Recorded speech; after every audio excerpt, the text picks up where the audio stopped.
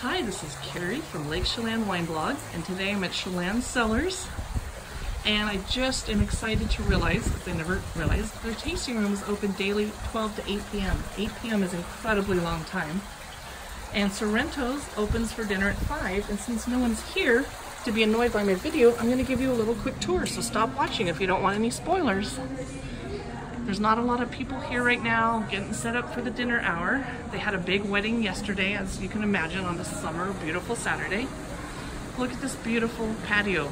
This needs to win some kind of award for most beautiful tasting room and wineries in the world. Frankly, Chelan Washington. There's the beautiful wedding tent. You can eat dinner there. You can do wine tasting here until 5 when they kick you out because it's restaurant time.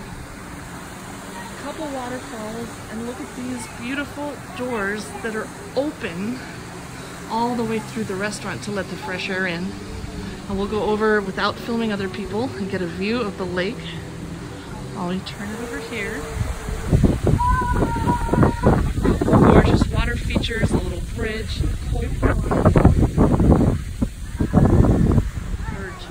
that I'm trying not to get on the video. Hang on a second. Gorgeous view of the water and the lake. We also have the Chelan Cellars in Woodinville, so I decided not to do a wine tasting here today because I can always pop in and visit my friends at the Woodinville tasting room. Hi guys, if you're watching this. Look at this stunning view. It is incredible. It's just amazing. I love coming here.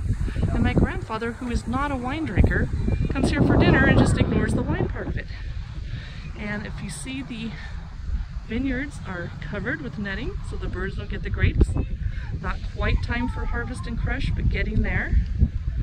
So as you're driving into Chelan looking for a nice place to have dinner or taste some wine, definitely consider Tsillan Cellars. And by the way, when I make these videos, the owners, the winemakers, have not asked me to come out here or paid me to do it. I'm just trying to help you find an awesome place to go, and I'm probably going to turn off my camera and go have dinner here now. Thanks for watching.